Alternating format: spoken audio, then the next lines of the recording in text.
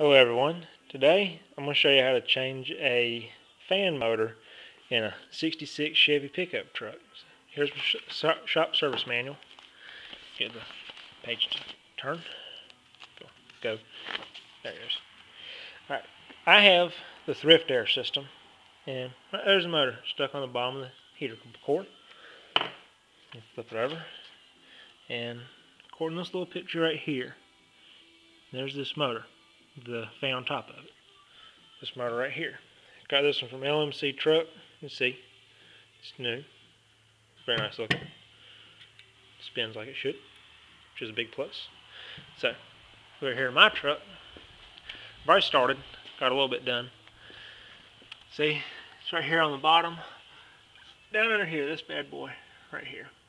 First thing you gotta do is take the power wire loose, which I took and probably tucked it up out of the way. It's got a plug back under here, back in the back where you can't quite see it. There's 5 Phillips screws holding on. These little buggers. I had to take and hit the screwdriver with the ball peen hammer to get enough force in there to pop them free. So let me take the other 4 out, and I'll show you what the motor looks like when it slides out of there. So see you in a minute. Hey everyone, I'm back. Got the old motor out. You see, it's greasy. Here's the the male plug for the wire I was telling you about that's hiding in the back. And the scroll cage fan. It's not very pretty looking, but then again, it's been stuck in a truck for 44 years, so I'm not gonna complain. What we gotta do next is, let's see, we gotta take this nut right here off. I believe it's 5/16. Take that off, and then the fan should slide right off the shaft. Now put on this one and clean up a decent ground on it.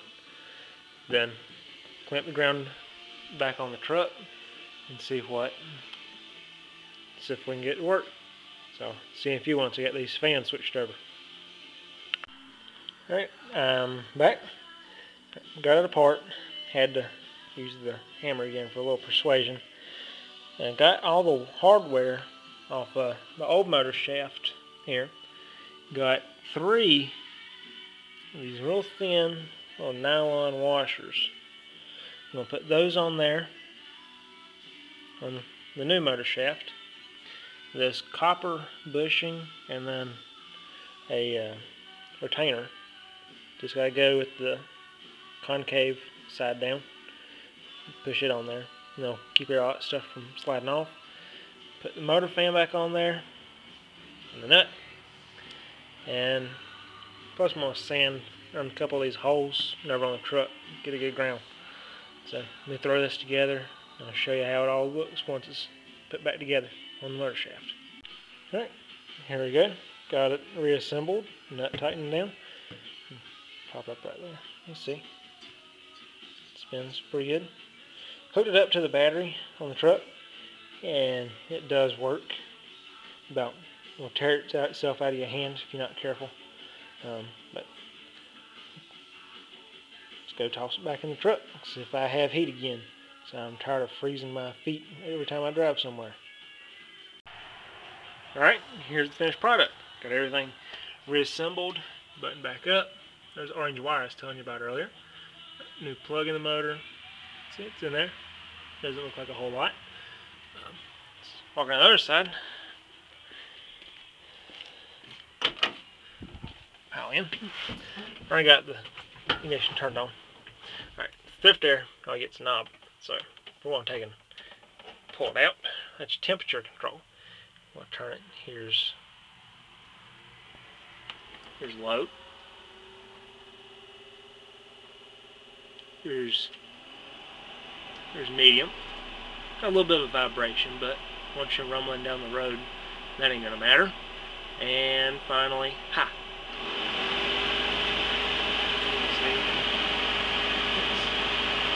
As you can see, it's moving, or can't see, I can feel it though. It's moving quite a bit of air. So, turn that off, push it back in. Now it means I can retire my impromptu defroster. So, thanks for watching. And now you know how to change your heater motor for a 60 to 66 Chevy. Doesn't matter what that part is. It's got the motors are the same. Y'all have a good one.